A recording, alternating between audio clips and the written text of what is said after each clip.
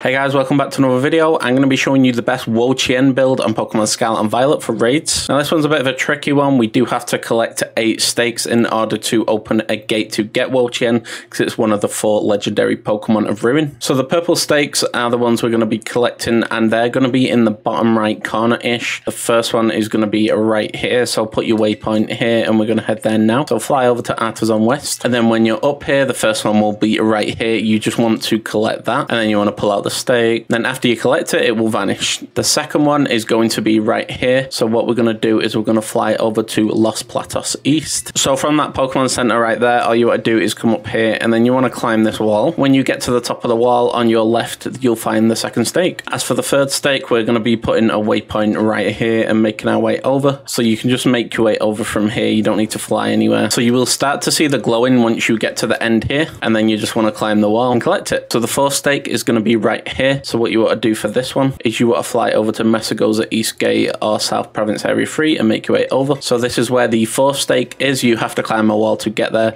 Let me zoom in so you know where you're going. So it's just climbing this wall right here. And then we're going to collect it. So that's 4 down, 4 to go. So up next, we're going to be putting a waypoint right here and flying over to Los Platos East and making our way over. So we need to climb that big mountain right there. Once you finally get to the top where this water starts, then right next to it, there will be your stake. All this talk about stakes making me hungry. Okay, up next, we're going to be going to this spiral right over here. So let's zoom in and put a waypoint right here. And we can just fly over from here and make it as far as we can. And then we're going to be climbing all the way up there. And once you finally make it to the top, you should see the stake right there. So now there's just 2 remaining. Up next, we're going to be putting a waypoint right there, flying over to East Province Area 2 and making our way over. So when you get to this bit right here, you should see the stake. It's at the last bit of the green bit right here. Let me show you the map real quick. So right here, and when you've made your way over here, you can just collect your stake, and that will be number 7. So our next one is going to be right next to the hidden cave. So we're going to put a waypoint right here, and then we're going to fly over to Poco Path Lighthouse and make our way over. So you will have to climb this big wall right here to get up there. Once you're up top, turn right. It should be right at the end before you drop down to this pool right here, and you just want to collect that, which is the final stake. So when you pull out the last stake, you'll hear a skirt noise. Then it'll say you heard a mysterious cry coming from the shrine. All you have to do now, drop down. Once you've dropped down, turn around, there'll be a big purpley pinky like shrine here. Save the game. I am nowhere near prepared for this because this was my Pokemon Violet account, but bring a quick ball, some timer balls, and a load of ultra balls. Then you want to go up to the actual shrine. Faint sound is coming from within the shrine, and then you want to touch the shrine, and then it will rattle rattle or rumble rumble rumble, and then you'll hear a kabang, and the shrine will just collapse, and this little slug boy will come out of it that looks like that thing off Monsters Inc. Then you just want to battle it and catch it. Its ability will reduce your physical attackers by 25%, so keep that in mind. I killed it by accident, so that's why you want to save just before, in case you do kill it by accident or run out of Pokeballs,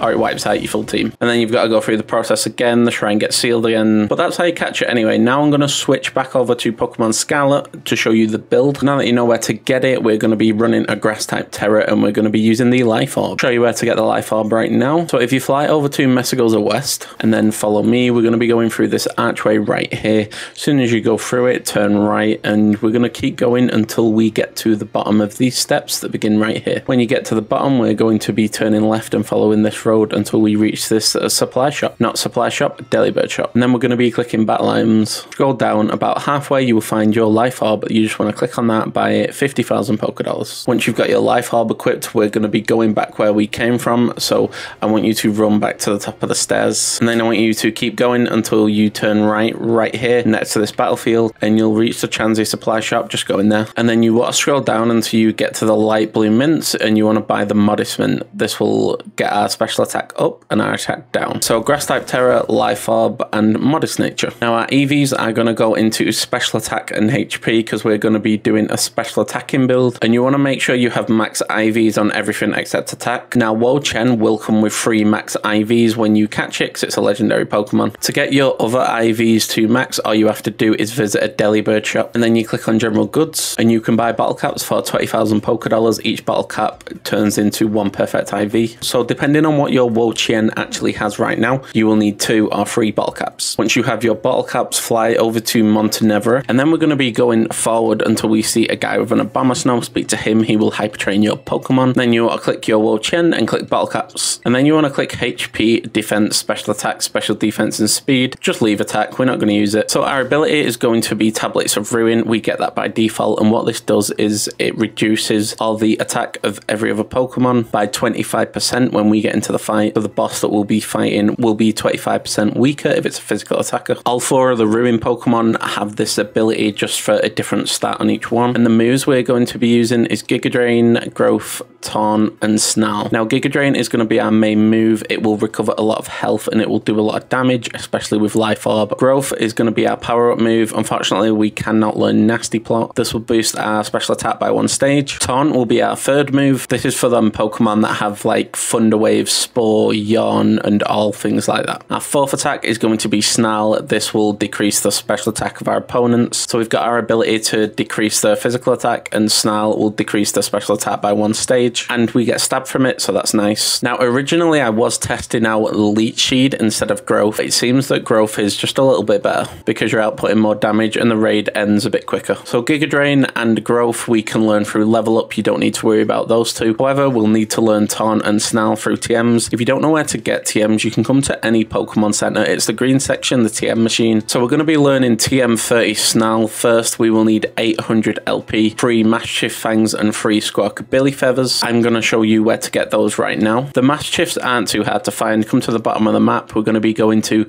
South Province Area 4 Watchtower. Just fly over there, and as soon as you get here, you're just going to be looking around the tower to find one. It shouldn't be too long until one actually appears. So there's one right there. We're just going to take that out, and that will get us our Mischief Fangs. Next up, we have our Squawkabillies. To get our Squawkabillies, we're going to come over to the right side near Artisan, and we're going to come over here. So you want to fly over to Artisan East and make your way over. So I'm going to make my way over right now. So as soon as it says East Province Area 1, you'll be able to run into it. It is easier during the day because ghost types don't spawn. There's one right there. So we're going to take that out, and that will get us our Squawkabilly Feathers. There's also a pack of them right here. And once you take out your Mischiefs and your Squawkabillies, you will have TM30 Snarl. So next up is TM87 Taunt. To get Taunt, we're going to need 3000 LP, 3 Meowth, 3 Sableye Gems, and 3 Sneasel Claws. So let's go get them right now. To get our Meowth, we're going to fly over to Medali West. Once you're at Medali West, we're just going to be going around the edge of Medali until we find either a Meowth or a Persian. You should find one relatively quickly. Once you do find one, you just want to take it out, and that will get us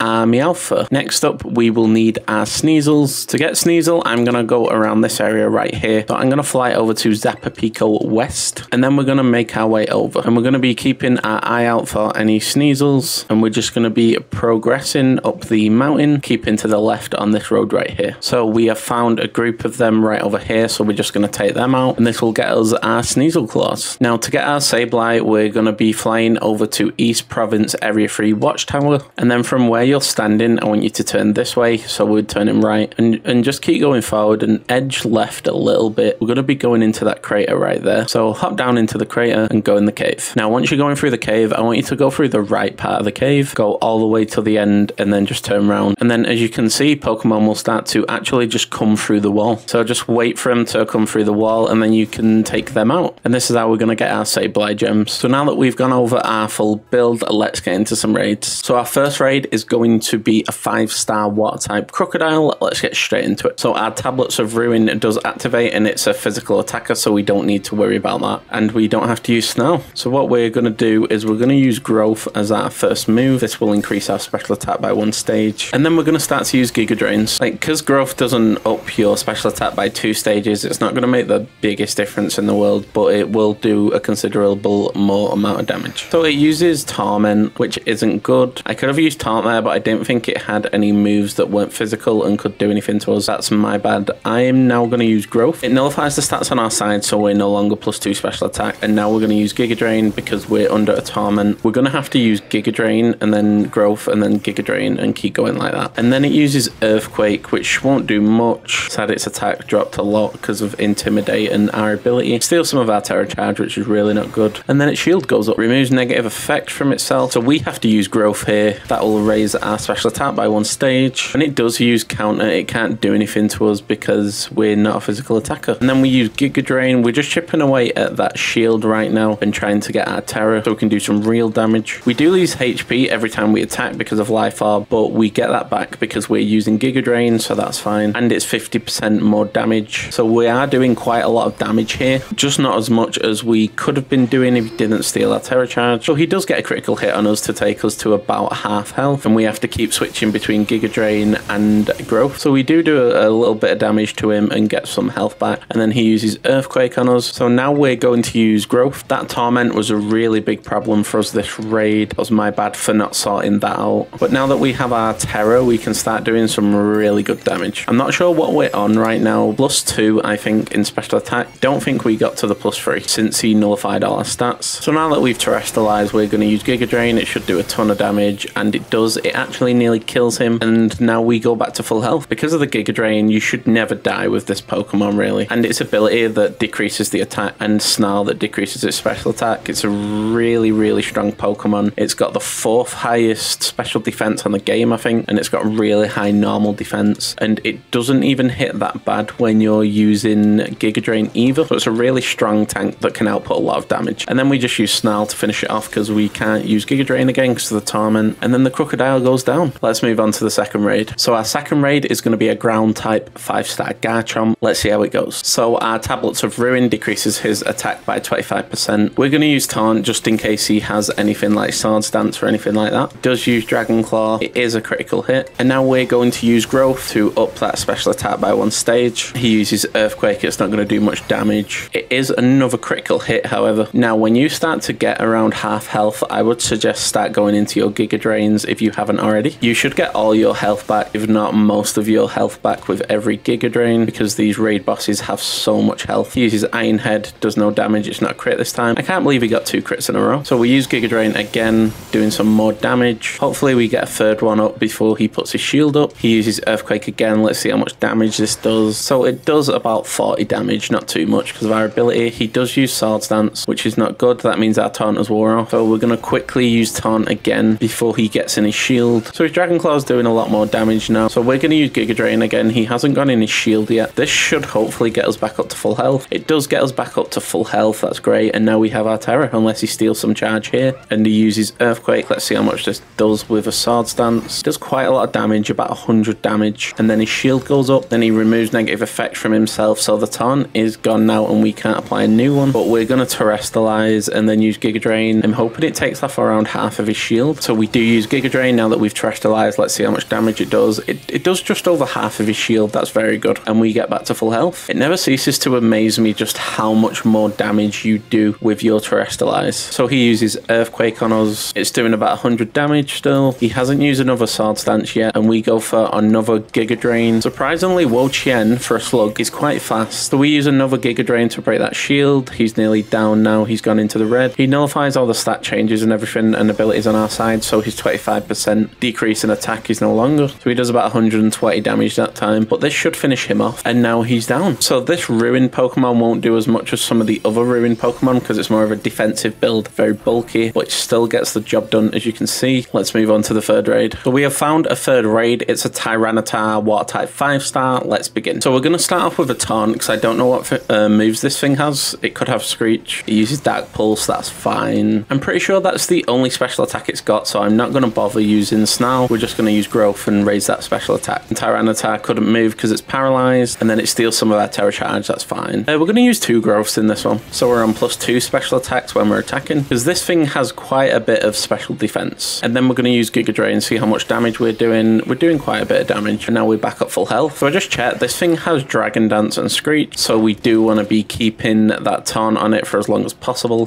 So we use Giga Drain again, taking it into the orange, and now I'm guessing its shield is going to go up. So it uses Screech. It looks like the Taunt wore off. This is pretty bad. It decreases our defense by 2 stages, and then its shield goes up. Now, I don't think it one-shots us with any of its moves that it's got right now. It will have Ice Punch. That could be pretty bad, but it won't kill us. So it uses Rock Slide on us. It does quite a bit of damage, about half of our health. And then we use Giga Drain. How much health do we get back from this? About 100 health. Now, I'm going to terrestrialize here. I don't think it kills kills us with anything, so I think we're safe to terrestrialize. Even though we're on -2 defense, he uses Crunch, which is not too bad. And then we use Giga Drain. It does a lot of damage over half of his shield. That'll get us back up to full health no matter what health we're on. And the next shot could finish it. He uses Sandstorm, then uses Dark Pulse. It doesn't do much damage because it's a special attack. And then we finish him off with a Giga Drain. Well, that's the Tyranitar over with. There he goes down. And no surprise, the first legendary Pokemon of Ruin, Wo-Chien, is a very strong Pokemon. Not only does it have very high defenses, it also has a decent special attack and a decent enough move pool that you'll be able to do good in raids with him. Now, if you enjoyed this build, then check out this one on screen right now. It is a Palossand build, very fun to use and really good against electric types. And I'll catch you on the next one.